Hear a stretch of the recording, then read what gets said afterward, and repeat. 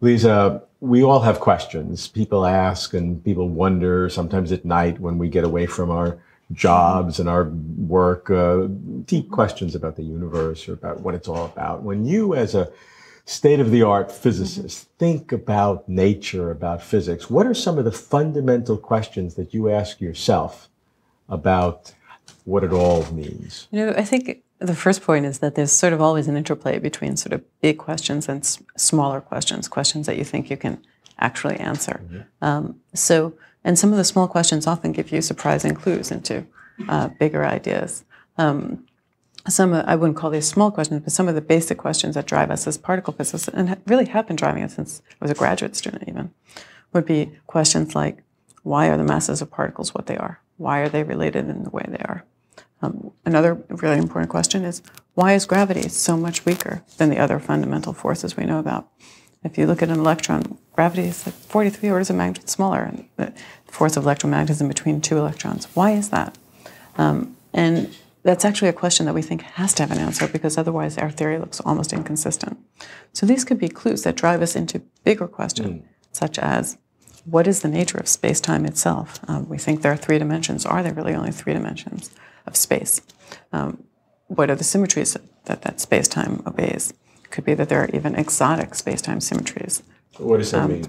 So, for example, quantum mechanics divides particles into bosons and fermions, particles that like to stick together, particles that like to be apart. It could be that there's a symmetry that relates these two if the world is, in fact, what we call supersymmetric. So it could be that there are partners to all the particles we see that we haven't yet seen. But then there are other basic questions, like really what's out there in the universe? What is the dark matter? A very important question is, what is the dark energy? We see this dark energy permeating the universe. We don't know why it's there, what it is, why it has the value it does. And an even bigger question is, why isn't it enormous? Again, if we just took our theories and just predicted what we expected it to be, we think it should be really big. So the question is, why is the dark energy what it is? Other questions that underlie perhaps things are, is there a theory of quantum gravity? What is it? Can we make predictions with it? So these are some of the really important questions that drive us as physicists today. And how do these questions relate? Or maybe that's a meta question to see, do they relate? Any theory of quantum gravity will have ingredients that could enter into particle physics. If we understand what the solution is to these questions, like the weakness of gravity, it could give us clues about what the theory we're matching onto is, what underlies what we've seen so far. Are there extra dimensions of space? Is there this symmetry in nature? Are there more particles than we've seen? So the two can be very closely connected. In terms of what is the dark energy, that's sort of an outlier. We'd like to believe it's going to clue us into what's going on, but we don't yet know. Yeah, that is one of the most fascinating ones, because I guess for a long time people thought that the so-called cosmological constant must be zero. Right. And now although it's worth noting that no one had a good theory of why it's zero. So it although just sort people of seemed to make sense. It seemed to make sense, except it didn't make sense. Yeah. So it's a little hard how to do that. A lot of people said, well, zero is a number that should have an explanation. But the fact is, no one had a good answer for zero, so no one has a good answer for this small value. People think about exotic ideas that could be different universes with different energies, and maybe it will turn out to be right. But I think a lot of us still would like to still pursue this question and see, is there a real answer that is predictive? But as you said, to have the cosmological constant, or the force of the vacuum energy of space, be so small and yet not zero, and that seems to be needed to at least drive the universe the way it is today. Acceleration of the expansion. Acceleration, but also just that amount so that galaxies could have formed in the right times. There's a lot of people who take that and develop an observational selection principle, an anthropic principle, multiple universes. A lot of things have developed out of that one piece of data. Yeah, in some sense. But the question is, what do we do with that? Is it right? Do we know? Should we still be looking for alternative answers? Is that really the explanation? So there's a lot of ideas that people like to hear about, the multiple universes or whatever. But we're really interested in things that we can test. And also we'd like to be able to really make predictions at the end of the day. And that might involve giving up a lot of predictivity. So we just don't know if that's right yet or not. So, do you see the dark energy as perhaps one of the? You called it an outlier.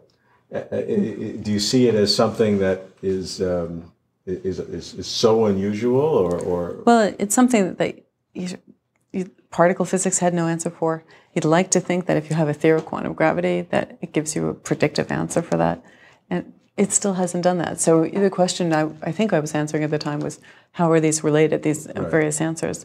And the point is, we have no clue what the answer is about this energy. It might be this landscape of different universes, it might not be. So it's hard to say how it ties things together, given that we don't know what it is.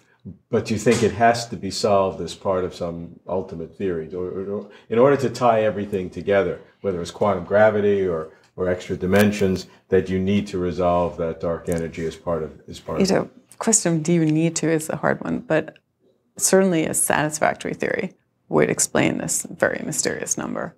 At this point, we just have to say, whatever we're doing, we set it to be what it is, and then go and proceed from there. So that's a big assumption we make, and we're just putting it in because that's what we've seen experimentally. But it doesn't mean we understand it. And so, again, we're just looking for deeper understanding sometimes of phenomena in the universe. When possible, we'd like deeper understanding with predictive consequences. Mm-hmm. And so, will it work? We don't yet know. People have been trying to answer this question for a while, but people haven't explored all possible ideas, so who knows what will happen. Which of these areas is your primary focus in terms of I like to build up from things that we can see. So I like to focus to some extent on particle physics, questions like the weakness of gravity, the relations of masses, and ask, because I want to know at the end of the day, are my ideas right? So I'm looking forward to the day in the near future, hopefully, when the Large Hadron Collider or some other experiments will go out and test some of these ideas.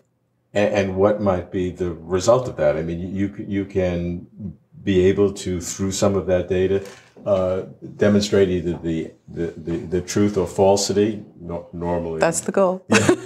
Normally, it's falsity for theories of extra dimensions. Do you think that can? For example, it's one of the many possibilities of what could come out in the next few years, and we're looking forward to finding out what it is.